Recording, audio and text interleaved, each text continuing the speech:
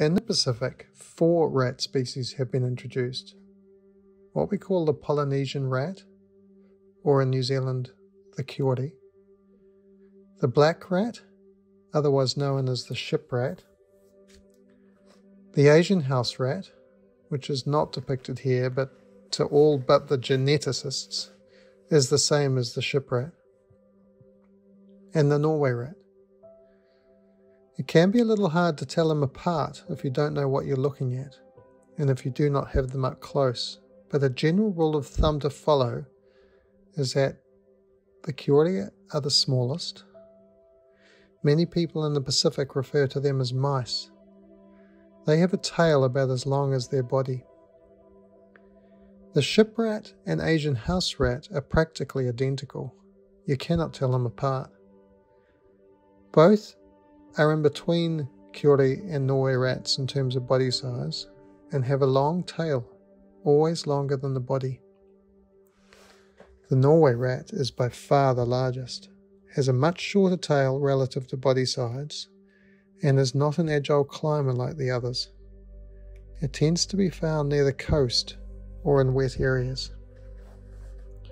Another good way to tell if it's a ship rat or Asian house rat is if you can cover the eye when you fold the ear forward. This is only useful though if you have a rat in the hand. Rats can swim, but not the distances necessary to reach the islands of the Pacific without our help.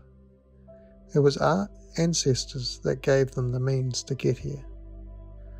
The first to arrive was the Polynesian rat, Rattus excellens, which originated in Southeast Asia. Archaeological evidence suggests that 40,000 years ago, on the island of Flores, people were living with rats. It may have been here, on this very island, where Rattus excellens first developed its association with people.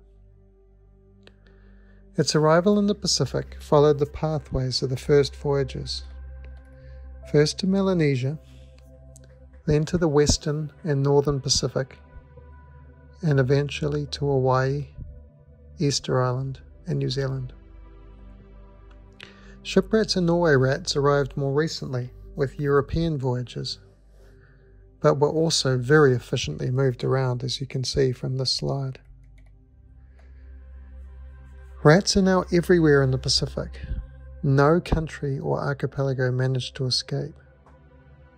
The number of islands that rats did not get to can be counted with 2 hands. The islands that escaped are small, virtually inaccessible, and some not much larger than rock stacks. But you can tell which ones they are because they are simply brimming with life. They literally feel alive. Once rats arrived, their impacts were instantaneous and profound. And you can see here in this graphic how quickly it must have happened. Rats breed prolifically and can reach plague proportions in no time at all. Here are some images of a Kiore attacking and then eating a petrel chick on Henderson Island.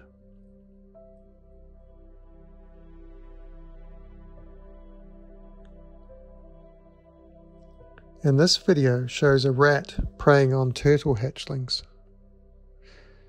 These scenes are not unusual, but are playing out on every island, every night across the Pacific. Rats, along with other invasive species, are one of the reasons we have lost so much of our native biodiversity, and why many of our species are on the brink of extinction today.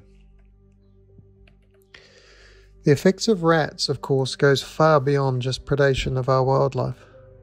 Their impacts are far-reaching, changing the structure of our forests and interrupting the ecosystem processes that sustain and nurture our islands and reefs.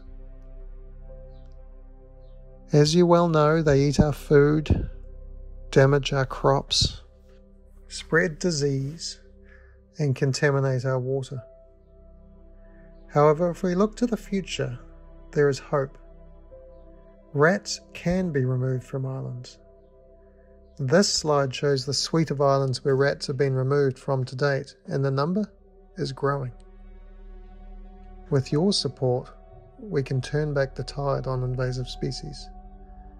Starting with the smaller islands, both uninhabited and inhabited, progressively moving to the larger and more complex islands. One day we could realize a Pacific free of rats and other invasive species. A Pacific where communities and ecosystems can thrive.